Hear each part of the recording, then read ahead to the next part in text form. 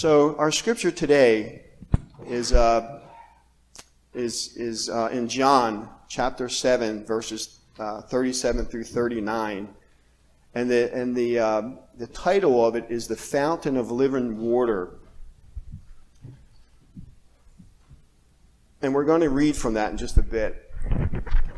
But I'd like to start this morning off with a little story about a fellow some of you may be familiar with.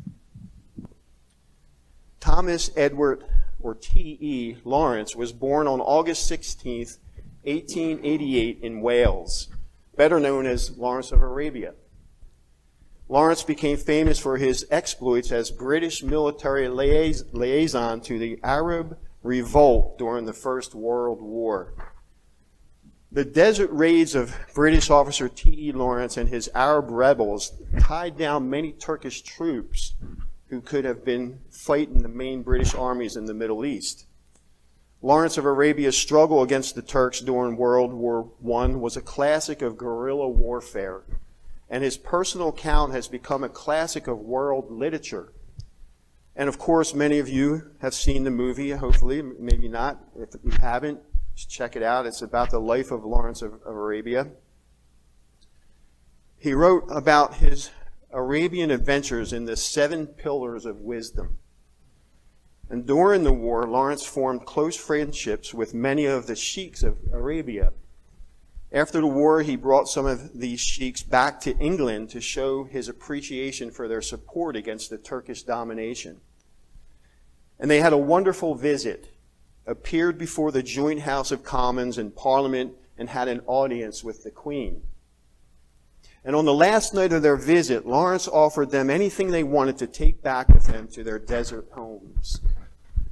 And they led him up to the hotel room, into the bathroom, and pointed to the faucets in the bathtub.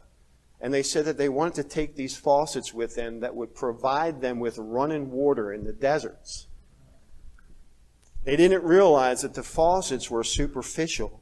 Behind them was plumbing, a hot water heater, an energy source that heated the water, a city main that supplied the water, and from the city main went a line to an outside source of water. The magic is not in the faucet. It is what is behind the faucet that gives the water. And the faucet can be 24-karat gold, but if it's not attached to a water supply, it's useless. The magic, again, is not in the faucet. The power comes from what is behind the faucet. Things that are not visible to the human eye, but are there nonetheless. If the pump or the plumbing or the reservoir ever go out of service, the faucet is useless. It's what's behind the faucet that gives it its power. So the first thing I want to say this morning is this: the faucet is necessary to give the water to where it needs to be. So I don't want to minimize the importance of a vessel or a faucet, because God needs vessels, He needs faucets. God has always worked through human vessels, and in fact, most of the time, God works through the most unlikely vessels. God can use anyone. Moses stuttered. David's armor didn't fit.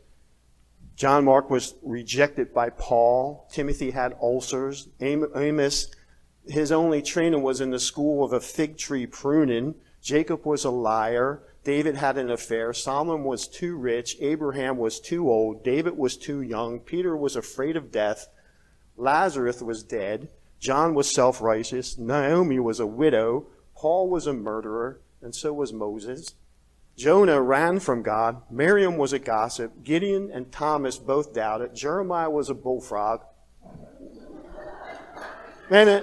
Sorry, just kidding. He was depressed. He was suicidal. Elijah was burned out. Martha was a worrywart. Mary may have been lazy. Samson had long hair. Noah got drunk, and that's not all. That's not all. Did I mention that Moses had a short fuse? But God doesn't require a job interview. He doesn't hire and fire like most bosses, because He's more our dad than our boss. He doesn't look at financial gain or loss. He's not prejudiced or partial, not judging or grudging, sassy or brassy, not deaf to our cry, not blind to our need. A Christian minister once said, "I was never of any use until I found out that God did not intend me to be a great man." I absolutely love that. I was never of any use until I found out that God did not intend me to be a great man or a great woman. God needs us to be the faucets, especially today in our church family here. He needs us to be faucets. In John 7:38, we read, or we'll read, that he that believeth on me, as the scripture hath said, out of his belly shall flow rivers of living water. God can have all the plumbing in place, have the pump hooked up, ready to pour out blessings on his people, on the world, but he needs us to be vessels. He needs us to be that faucet. And in many cases, the only thing that stops a move of God is the lack of a vessel.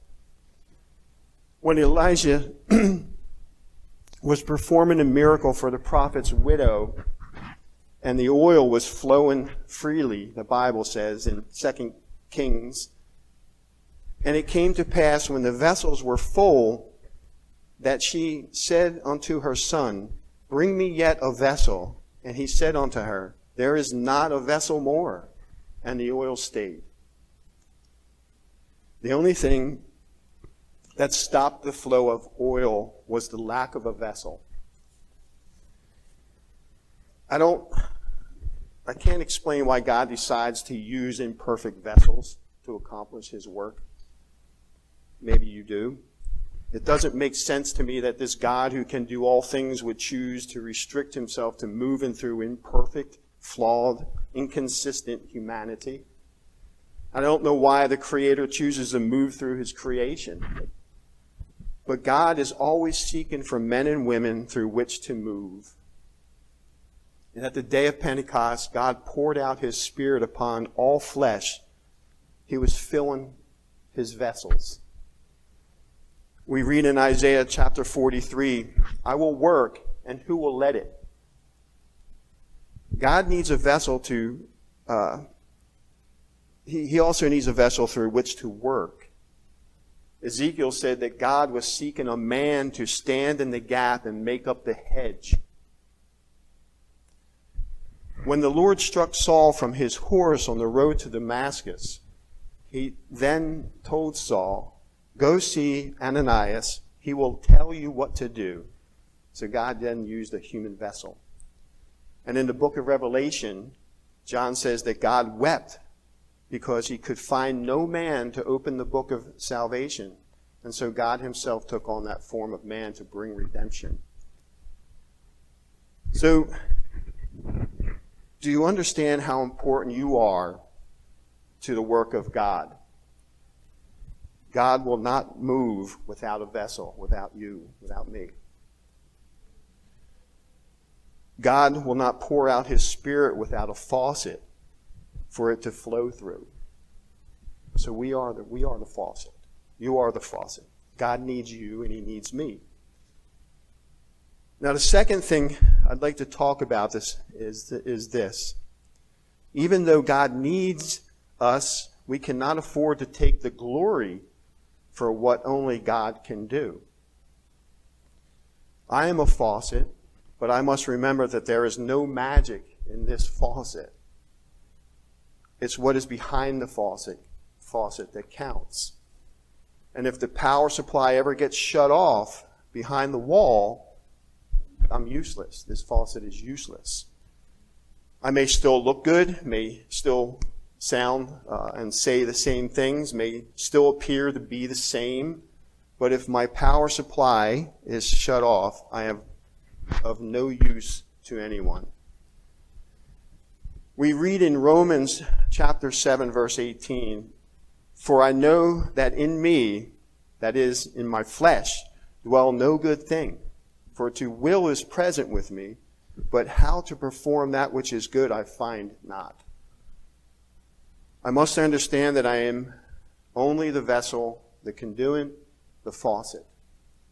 In 2 Corinthians chapter 4, verse 7, we read, "But we have this treasure in earthen vessels, that the excellency of the power may be of God and not of us."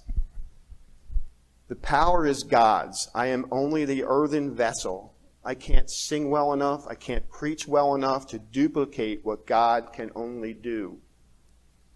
If we look at Romans chapter 12, verse 3, it says, "For I say, though through the grace given unto me, to every man that is among you, not to think of himself more highly than he ought to think, but to think soberly, according as God hath dealt to every man the measure of faith."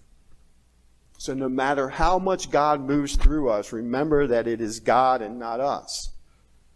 No matter how much preaching and teaching comes forth from us, we must never forget that it is what's behind the faucet that makes all the difference.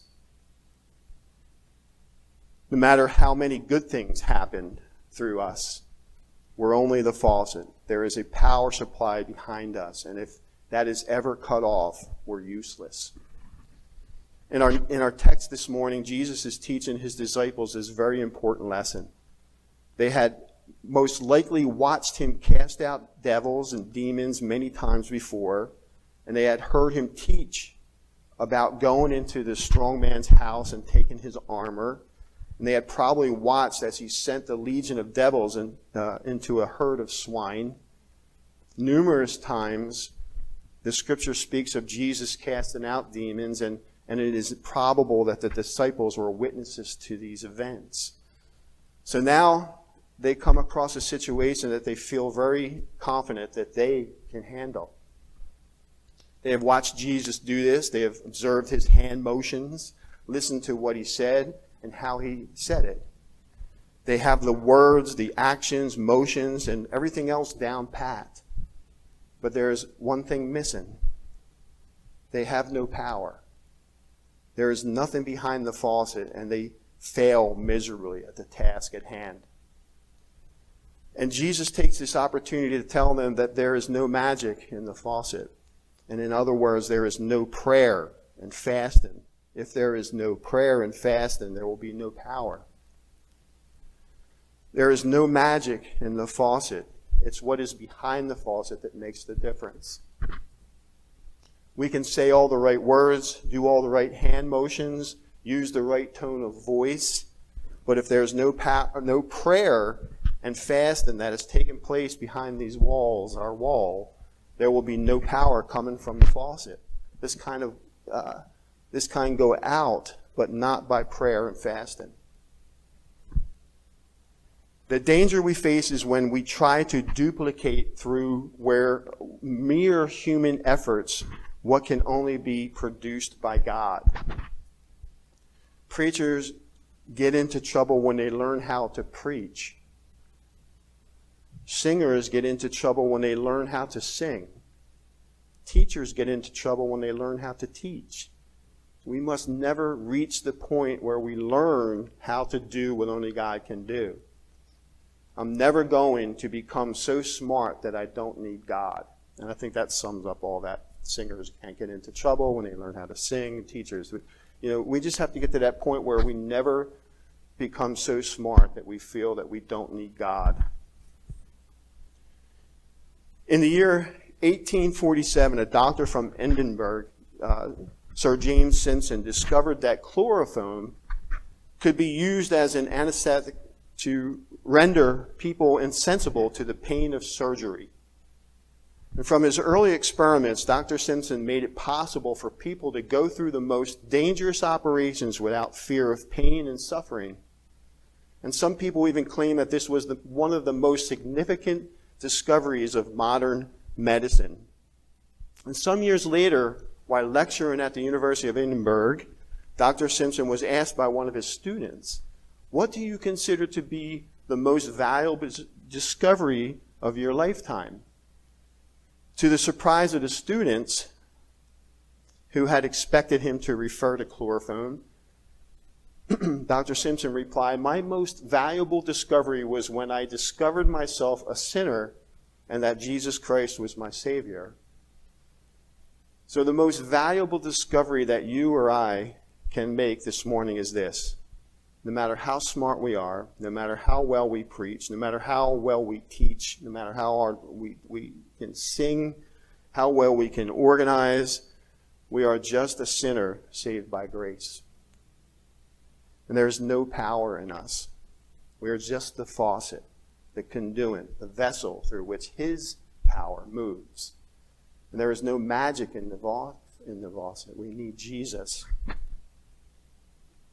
So my question is, who wants to check their water source this morning? Are we sure that our pipes are not clogged? Amen.